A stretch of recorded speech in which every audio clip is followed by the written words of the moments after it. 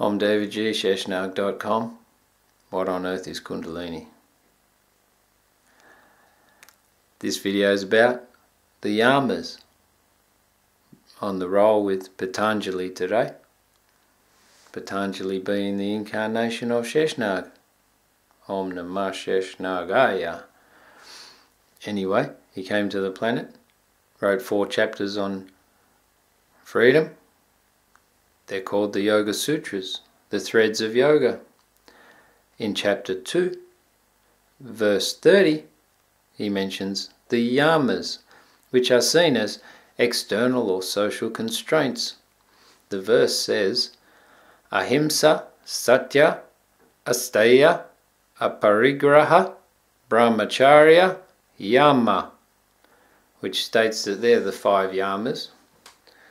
The first one is Ahimsa, which means non-violence. Non-violence in thought, non-violence in words, non-violence in deeds. Non-violence towards all that there is, because that's you. Satya is the second one. That means truth. It means truth according to everything being you, not truth according to your limited interpretation of yourself and how you can manipulate things for self-gain. That is untruth. Truth according to the soul and the spirit being universal and everywhere, and seeing that soul in everyone. The third one is asteya, which means, or it's a negated steya, asteya, which means non-stealing, not taking what isn't yours. It's pretty simple. Not much is yours. But we all work for the benefit of the self, so we can justify things that aren't us. And in our own interpretation, we can manipulate things through our own opinion to justify almost anything. Me included. But I try not to steal, so to speak.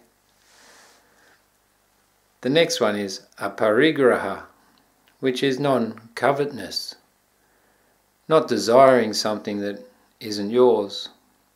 The concept of being content with what is yours, not craving, not desiring, just simply being without the desire for more. Aparigraha. The next Yama is Brahmacharya, which means continence or purity in the sense of non-expression or control over the physical impulses, the physical desires, working towards a way that they are maintained and understood, and then living according to that. Little bit of a challenge in the human form, with all the programming going into us, almost impossible. But Brahmacharya is like the celibacy of the monks and the priests, although that doesn't work in some contexts because they don't have the right knowledge and the right practices to sublimate the sexual essence. So they have to express it some way, and most of the time it's in an imbalanced way. But Brahmacharya itself is one component sexual, the other part overall desirous, maintaining and understanding those desires and inhibiting those. So they're not animalistically expressed, they're more spiritually refined. There you go, that's a wrap on the Yamas, social constraints, the first stage of yoga, according to Patanjali.